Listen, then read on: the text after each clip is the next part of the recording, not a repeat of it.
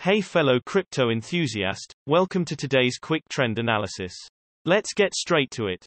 Today, find out how the price of IOTA has changed and what the technical indicators EMA, RSI and MACD show. If you are unfamiliar with the indicators, check out the explanation videos below.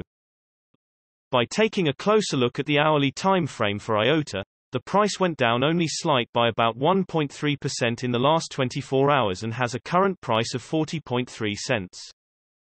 Looking at the hourly exponential moving averages, the price at the moment is situated below the hourly ribbon, which is usually bearish, and the ribbon can act as a resistance, so you should keep an eye on if the price will break it or bounce of it.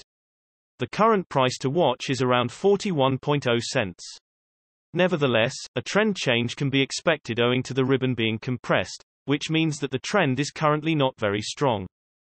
Jumping to the hourly relative strength index, the current hourly RSI is at 48, so there are currently no signs of the crypto being overbought or oversold. Jumping to the hourly MACD, the MACD line is below the signal line, which shows that the current trend is on the downside.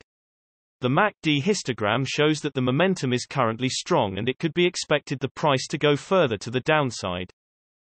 Jumping to the 3-hourly exponential moving averages, the price at the moment is situated below the 3-hourly ribbon, which is usually bearish, and the ribbon can act as a resistance, so you should keep an eye on if the price will break it or bounce of it. The current price to watch is around 42.6 cents. The resistance should be considered because the ribbon is more or less spread out.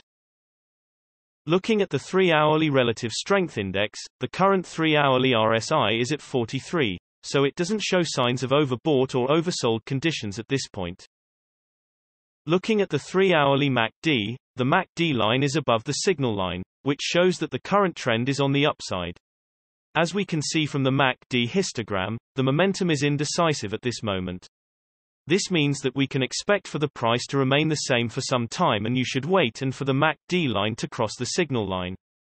This will mean it's bearish. Generally, the bigger time frames have a bigger impact on the price, so please keep that in mind when we show different time frames showing contrasting indicators. Also, the shorter time frames are only representative for the short-term trading.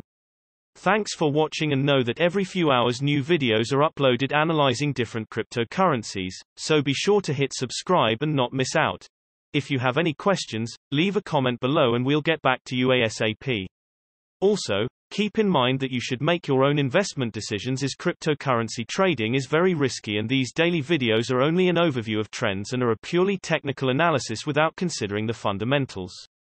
See you next time.